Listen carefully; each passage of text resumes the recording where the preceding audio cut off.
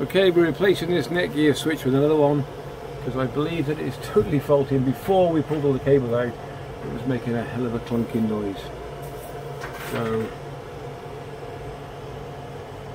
yep,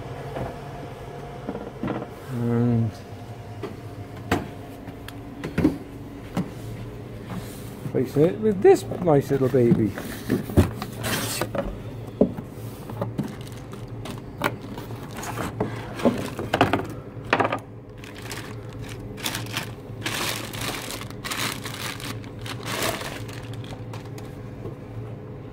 Cool. I ain't got many connectors at the end, but that doesn't matter because we're only doing, I think it's just a crossover lead we're doing. And that one, John. We do want 48 though. We need 48 plus 4 really. Oh well, we'll have to, if we have to, we'll have to put another switch in separate, but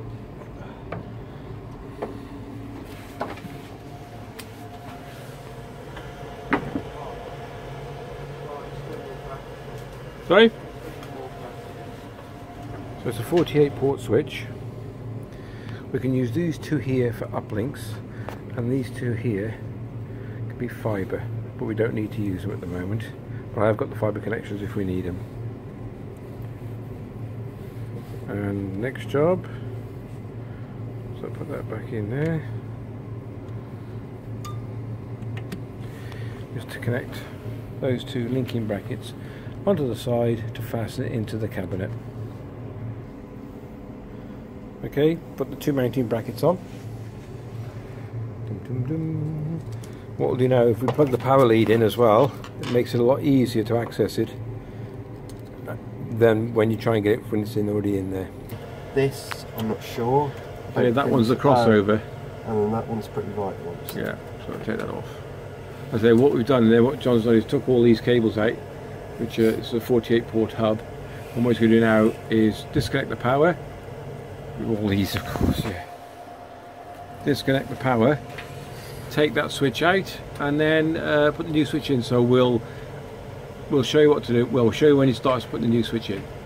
So don't forget, when you start doing the final two screws, you're going to have to support the back of the switch.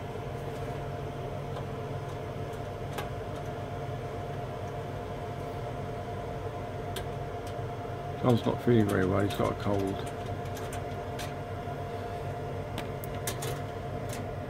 Okay, I'm going to give him a hand, so I'll pause that one out. Also, what we're doing, we're making sure that there is no fault with the power lead, so we're changing the power lead for the new one that came with the new switch, just to be extra vigilant.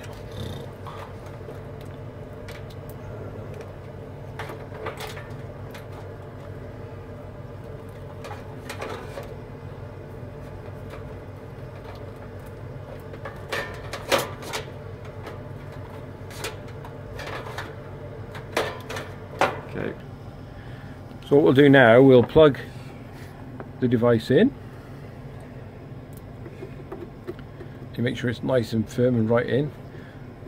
But we're not going to plug it in until, of course, until it's actually in situ.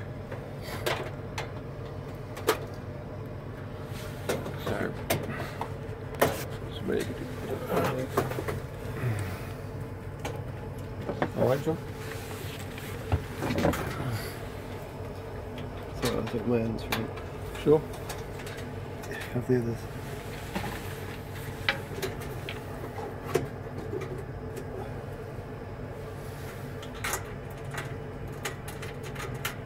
Okay, we'll get by just tighten these up. So what we've just done now is put the one with the black lead on is an uplink, which is a crossover cable. The other one is just a standard printer cable.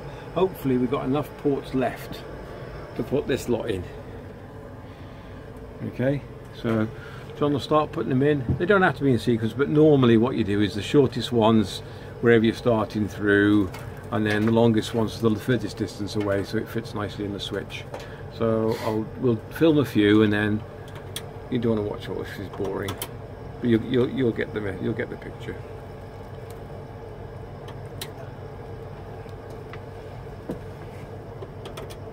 Okay. Okay. Monotonous process, but you've got to set upside down and set the right way up. It doesn't really matter. and just make your way along. Okay, okay. Well, them two there, that's the rest of them. Okay, so we're going to give it a power up, and then we'll test the machine in a minute.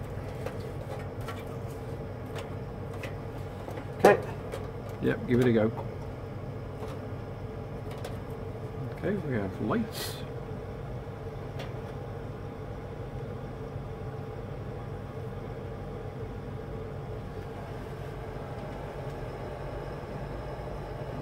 Okay, about out of time now until it does a self-check as well, and then we'll start checking the PCs. Okay, it looks like it's working fine anyway. We checked one of the PCs in the other room, it seems to be logging on. So £219, and we've got a full classroom running again. Thank you! All map drives are there, so yeah, working great. Thanks for watching.